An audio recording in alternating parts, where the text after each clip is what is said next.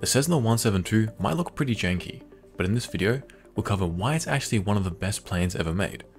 We'll be going through its bad parts, its good parts, and some of the ways Cessna improved the bad parts, and to help illustrate these parts, we did a simulation of it at cruise. And you might have seen this thumbnail and thought that there's no way that the Cessna 172 is better than a jet, but hopefully by the end of this video, you'll understand why it really is. So first of all, we have the wings. They're pretty basic and arguably, they are quite bad, and for a few reasons. For example, they have a very low aspect ratio, it's only 7.32, and compared to something like a Boeing 787, which is 9.59. So that means that the Cessna's wings are very long in the longitudinal direction, but stubby in the width. As the CFD shows, that results in large wingtip vortices because there is so much lift being produced at the wingtips, so the high pressure underneath rushes over to the top, and that creates this roll up into vortices. That problem is further exacerbated by the fact that there is almost no taper to the wings, so they are just almost as long at the wing tip as they are at the wing root. That means that even more lift is produced here and hence more drag. But there are actually some good reasons why Cessna doesn't have fancy wings, and some of them aren't what you'd expect. The obvious reason is that the wings are like this for the cost. To make a wing is expensive because you need to get the airfoil shape right. Coupling that with fancy options like taper just complicates the entire process and the cost skyrockets. A quintessential example of that is the Supermarine Spitfire, which insisted on having an aerodynamically perfect elliptical wing, but the cost of making one of them was several times higher than any of its rivals like the P-51 Mustang. Another reason why having its wings like this is to reduce the wingspan length. If you want to incorporate taper, for example, to get the same amount of lift, you need to make the wings longer, which reduces the number of runways and hangars it can fit in.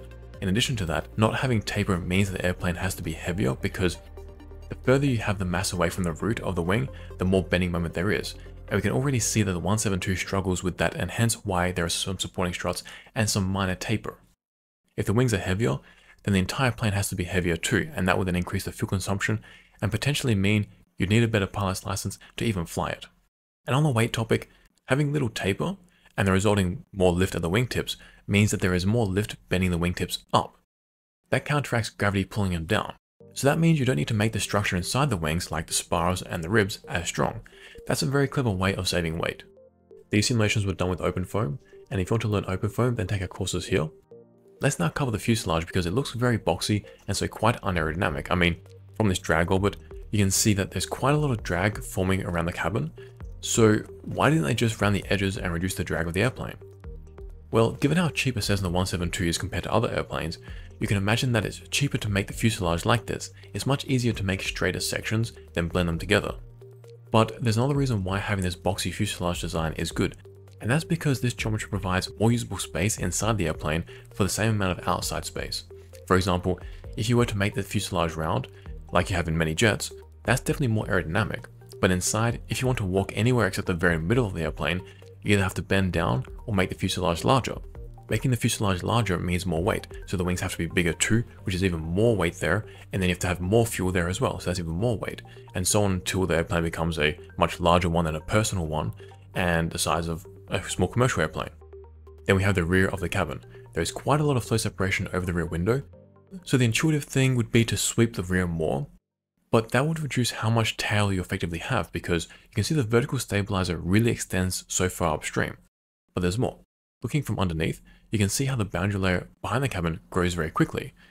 If you were to raise the rear of the cabin up, the slower flow would hit the tail more, making the control surface less effective. So by keeping the rear of the cabin smaller, you don't get as much slow flow hitting the tail, which makes it more effective.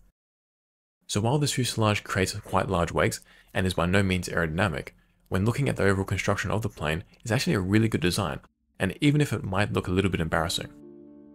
Now we have the engine. It's a piston prop, which means it has an engine similar to what you find in a car, and then a propeller is just bolted onto the front.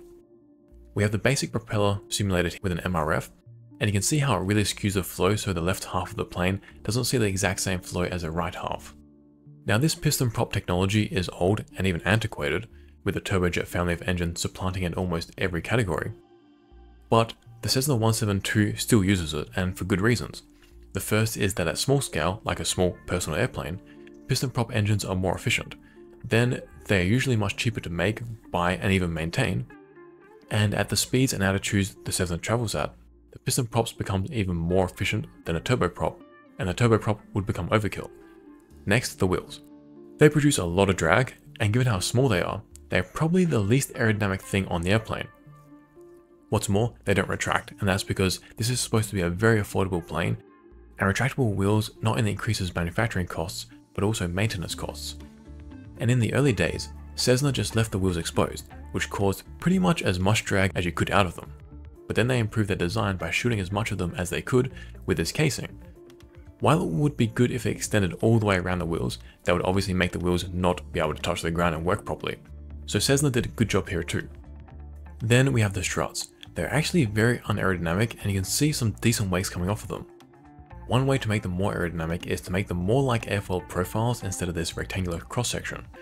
But there is difficulty with that approach, namely that it's really hard to make airfoil sections compared to rectangular cross-sections. So there are definitely some regions that are bad on the Cessna, but Cessna has really improved them, and there are also some regions that look bad, but actually are pretty good trade-offs and even more aerodynamic given the intended use of the plane. Let's now look at the good parts. First is how the fuselage is integrated into the wings. It may not look like much, but there are a few nuances that really improve the plane's performance. The fuselage is attached to the underneath of the wings. That makes the plane inherently more stable in the roll because it is effectively a large pendulum where if you roll the plane a little, the fuselage's mass wants to swing it back. That makes the plane safer to fly. Then the fuselage connecting directly to the wings, and there being no gap between them, means that we get much lower pressure over the wings at this region, as you can see. So the fuselage here actually increases the lift. If you were to stage the fuselage off the wing so that clean flow could go between it and the wings, then you wouldn't produce as much lift. There are alternative ways to mount the wings to the fuselage, including putting the wings right through it and putting the fuselage on top of the wings, kind of like how you get in personal jets. But doing those would reduce the amount of lift you get, and the lower down you place the wings on the fuselage, the less stable the plane becomes. However, on the other hand, the lower the wings are, the safer the plane is in a crash landing because there is more surface area between you and the ground taking the load, so there's a trade-off there.